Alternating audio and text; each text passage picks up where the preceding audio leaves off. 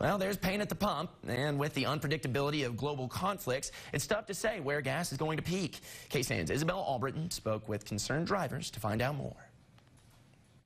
The situation we're in is one of weakness where Putin has calculated that he can invade a sovereign country without the consequences. Congressman August Pfluger says the war doesn't just affect Russia and Ukraine, but also here in the United States. The threat, the cyber threat to our banking system, to all industries is very real. Russia has demonstrated a willingness and have already used cyber attacks against the Colonial Pipeline and other industries like the beef industry. Over the past few weeks, drivers here in the Concho Valley have noticed a change in gas prices. They're high. I heard in San Antonio they were $4.80 a gallon.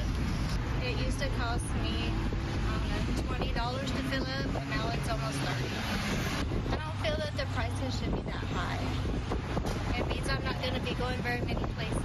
I'm going to be staying at home an awful lot.